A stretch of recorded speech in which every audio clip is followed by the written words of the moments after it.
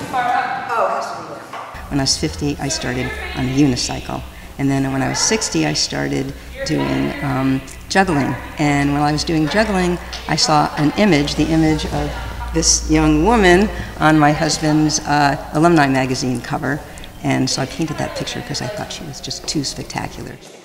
I'm painting seriously since maybe 97, starting to show professionally since 99.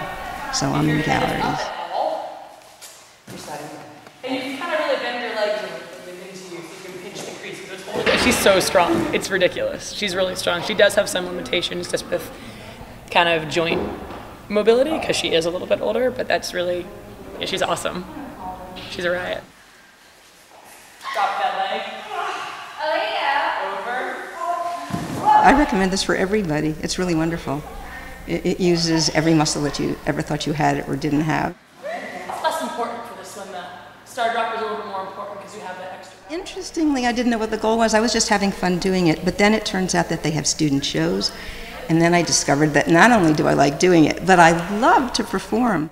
The first one I ever did was I was the Nutcracker because I am not limber, I am not a dancer, so the Nutcracker just moves like this, and that was perfect, and I could have a terrific costume, so that's the start of my shows. Yes, nice, Alice, good. The harder for her, the better. She likes drops, she likes crazy things, she likes things that other people would find really scary.